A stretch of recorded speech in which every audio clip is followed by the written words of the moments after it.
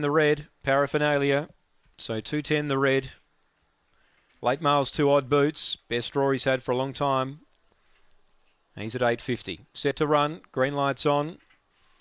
Here's the lure. 600 Anzac Open Stake. 5th race, Mt-Gambier. They're ready.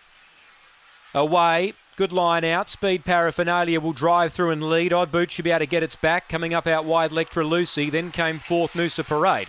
They go to the judge. A couple out the back here. 3rd last, Big Rough. Big gap to Cryers Bob and a huge gap to Shiny Bling. Paraphernalia is off and gone, led by 6. Second, Lectra Lucy. Odd Boots starting to wind up, but probably too far back. Then Noosa Parade, a gap to Big Rough and a big gap to Shiny Bling and Cryers Bob.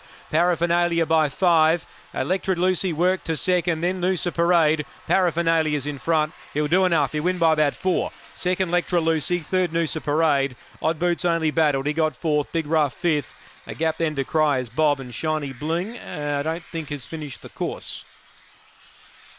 Paraphernalia, Jeff Guy burrowed through, led the way.